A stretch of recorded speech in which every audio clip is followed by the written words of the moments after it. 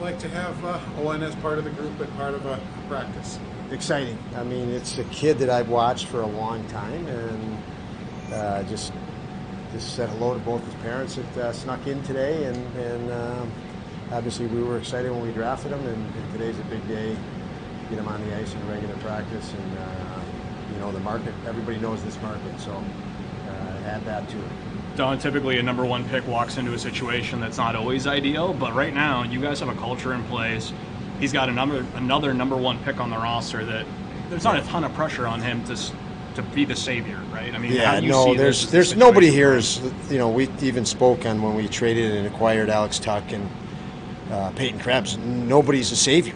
This group is going to do it together, and they're building together. You can see the camaraderie and the passion for that they have for each other and for put that jersey on, and it's fun. It's fun to be a part of as a coach.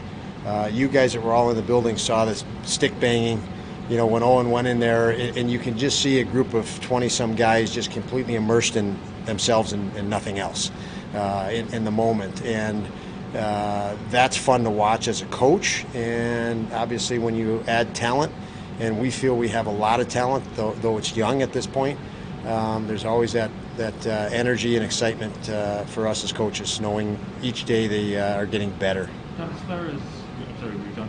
Oh, yeah. As far as Darlene goes, Bill, you can cut me off anytime. No, I don't mean. As far as Darlene goes, I mean, Darlene's the number one overall pick, and he's about the same age. He's had a lot of success. He's had some struggles. How much could just Rasmus have an impact on Owen? Yeah, it's a huge impact. I mean, to have somebody that was selected, obviously number one overall in Rasmus Dahlin, and the unrealistic expectations, heaped on a guy just to create stuff to talk about, with every little mistake.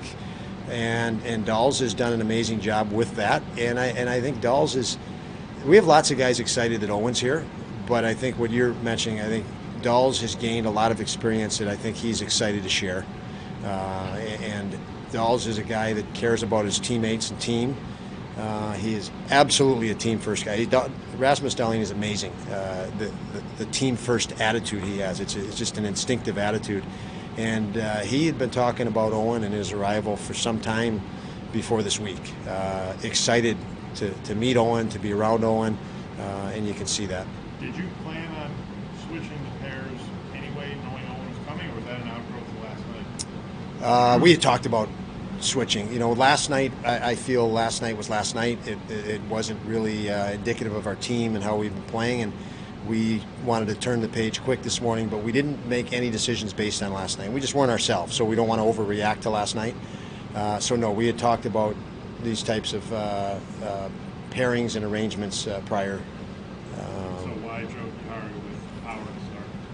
Well, I mean, Yoki's a right shot, and he did a nice job with Dahlin. He settles things down. His personality is fit, and Yoki is much like Dahls. He's it's nice when you have two young guys like Jokiharju and Dahlin, and they already feel like big brothers. So Owen's not in here, and they're already talking about when Owen gets here, I want to play with him, and I want to play with him, and they're so yet they play with each other, so they don't even know they're insulting each other by saying I want to play with him. So it's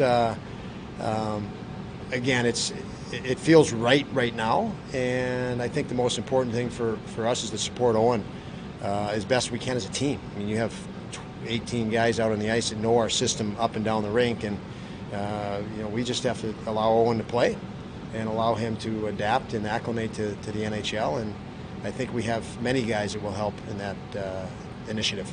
How is Owen acclimating so far, and have you noticed Great. teammates do Great. anything? If you think of how many teams he's been on in the last 2 years, and the pressure he's had on him, or the hype he's had on him for the last 2 years, it just rolls off him. He handles it pretty well, especially when he puts his hockey gear on. Off of the ice, standing here could be different, but when these guys get in the locker room and they put their gear on, they're in their element. They've done this their whole life. They've dreamt about it. They've visualized it hundreds of times. So it's pretty darn natural for them. And I've been fortunate for me that I've had a relationship with Owen before this, and have watched him grow as a player in person. And I'm excited for that because I've seen him grow. Since he arrived on Saturday, what's been the process of getting him acclimated when it comes to systems and just getting him up to speed? Just sat in our meetings and we talked, but we haven't thrown a lot of information on. I don't want him on information overload. Again, even systems. If you look at through the National Hockey League, we're all playing 85% the same system. These guys know how to play the game, so we don't want to throw a lot at him. We haven't. We'll let him absorb it at his own rate. Practice was big to get him in practice and see how we practice and play, and certain points of emphasis that we have. But it's all going to come somewhat, I guess, organically. We're not going to push and inundate him with information overload. You had 3 top teams on the strip. What kind of jump do you expect to see from them tomorrow, given the fact the way the last 2 games against the Leafs went? Well, the jump from them, and I'm sure the crowd, I'm sure the building. That's a big component too. And there's a guy over there that I'm pretty familiar with. That's pretty hot right now, and I've been with Austin when he's on surges, and that's another daunting task as well. So yes, but it's exciting for us. Our guys are excited. You're in Florida, but there are lots of guys talking today. You fly in here today, and it still feels like winter. Unfortunately for the people in Toronto, it still feels like winter, and that means it feels like hockey. And our guys were excited to get off the plane, and they're thinking about tomorrow's game in that regard. As far as is Cody okay for tomorrow? Cody is going to be a question mark. So we had him skate. I haven't spoke with him after, but he's day to day. So he's.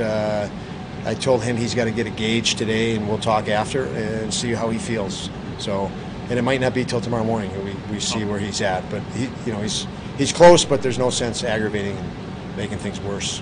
Upper, lower, can you say? That is no.